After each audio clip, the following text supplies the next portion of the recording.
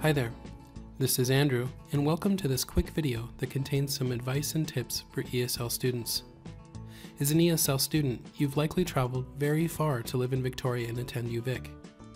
And it's also likely that you found you have a much greater challenge studying in English than your Canadian classmates. In this course, there are several assignments where you'll need to record yourself speaking and to write professionally. Some ESL students have found these tasks harder than they expected, so this video will help you work proactively to ensure you get the grade you're hoping for. We're going to talk about how to get help on campus, how to study in the course, how to make sure you don't plagiarize, and how to get extra help from me. In this course, you'll need to publish an online blog, so getting assistance with your grammar, vocabulary, and clarity will likely help you if you're still learning academic level English. There are several places on campus you can go to get extra help with your English for assignments. You can visit the UVic Writing Center, the International Commons, and the library, or investigate extra support from your home department. The business program, for example, has an English tutor that you can see on a weekly basis. Each of these services has information online about how to use them, so you should look into them to see what help is available. Every week, there'll be new lessons and activities for you to watch and complete.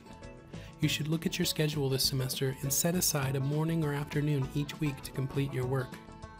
Each week should take you between 1 and 4 hours if no assignments are due, but some weeks will be heavier than others.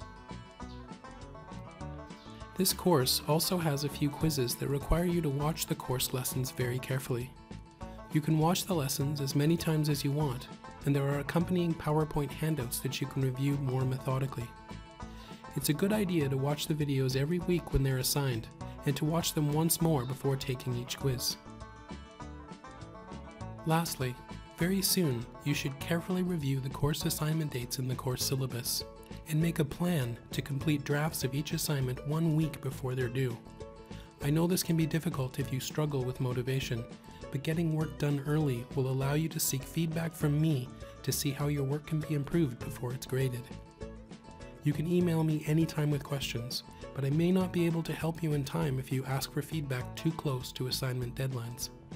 This is why getting work done early is very important. Some ESL students who are new to Canadian University do not fully understand plagiarism. Plagiarism means using other people's writing or major ideas and presenting them as your own. In university, you need to paraphrase or quote other people's writing and give adequate citations so your reader knows where the text came from. This means that you have to be very careful to put ideas that you read into your own words without copy-pasting. If you copy-paste text from the internet, there's a very high chance that I will know, which will reduce your mark and possibly cause you to fail the assignment. If you're struggling with how to paraphrase or cite, please email me and I can suggest some resources. If you want extra help getting the support you need to succeed, please email me with your questions. I'm happy to give you feedback on your work if you complete it early, suggest additional resources that can help you, or help you solve any problems that you may be having in the course. I can also meet you via Skype if you'd prefer to talk.